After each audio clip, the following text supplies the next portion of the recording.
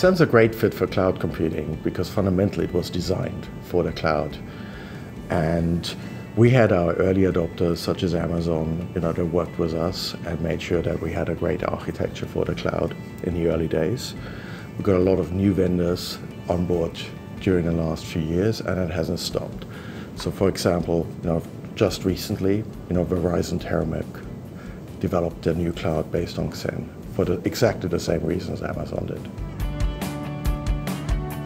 Xen's a fantastic fit for the ARM architecture because fundamentally the ARM CPU virtualization extensions were designed for Type 1 hypervisors. And that means there's great performance and great potential to optimize going forward.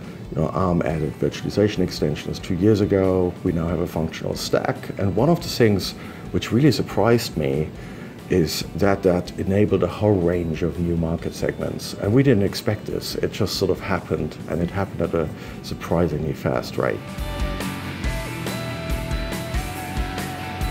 So since Xen's become a collaborative project, we've seen a huge increase in media coverage, 2 orders of magnitude what it used to be like. We've seen lots of new innovations, for example, in embedded automotive, and it's been just a great experience. Some of the innovations we've recently seen in the Xen community, such as automotive, embedded, they've been also really good for traditional Xen project use cases. So, if I look at automotive, real-time scheduling is really important.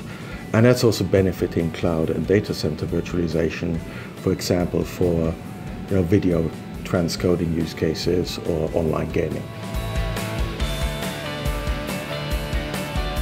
Developers should get involved with Xen Project because it's cool technology, lots of innovation happening, lots of different areas. If you like low-level stuff, it's a perfect fit for you.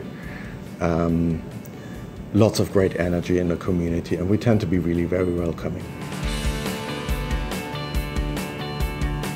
I'm really excited about the future of Xen because we have so much activity in new market segments, such as embedded automotive, NFV.